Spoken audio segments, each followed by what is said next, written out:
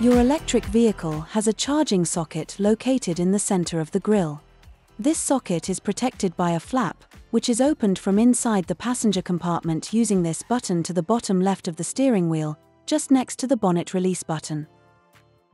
The socket itself is hidden by a cover, which must always be left in place when cleaning this area, and whenever the vehicle is not being charged. It is made up of two parts. The upper part is for charging up to 7 kilowatts in alternating current. The lower part is dedicated to faster direct current charging. 3 types of charging lead can be used. The Type 2 lead allows you to charge your vehicle using a standard domestic power point. It is easily recognizable from its standard plug and integrated transformer. Plug the larger part of the plug into your car, then plug the conventional plug into the mains. The transformer will then indicate with a green light that charging is taking place correctly. If function occurs during charging, a red warning light will appear on the transformer casing. The Type 3 lead does not have a transformer. It is intended for higher amperage charging.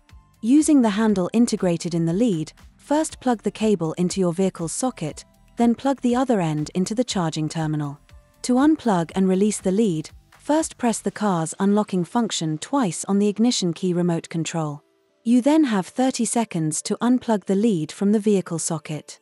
After this time, it will be locked again and charging will resume.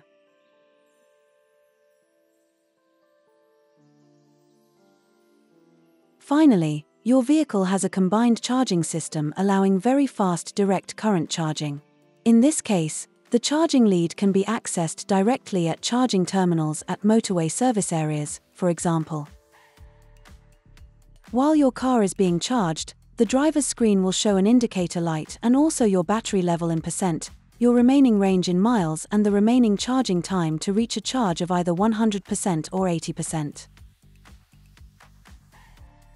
The car's range varies depending on your charge level. The maximum range of the car can reach 220 kilometers. Always store the charging leads in the luggage compartment after use. The traction battery of your car can also be used to supply electricity to a device, such as a light, or an electric barbecue, for example.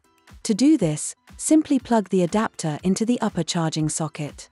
This adapter features a domestic power point for plugging in your device. When using this adapter, the main battery has a circuit breaker if energy use is too high, or if too much power is being used to guarantee a minimum range for the car.